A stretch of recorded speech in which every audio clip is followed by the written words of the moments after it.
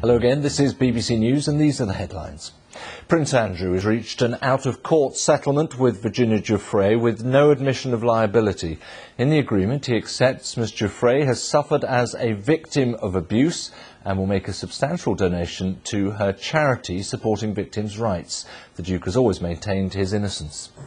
President Putin claims some Russian troops have been withdrawn from the Ukraine border, but that has yet to be confirmed.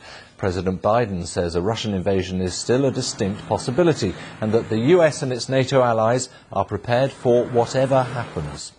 Alec Baldwin is being sued for wrongful death over the accidental shooting of Helena Hutchins on a film set in the US. Last October, Baldwin was pointing a gun at her when it went off. He says he never pulled the trigger.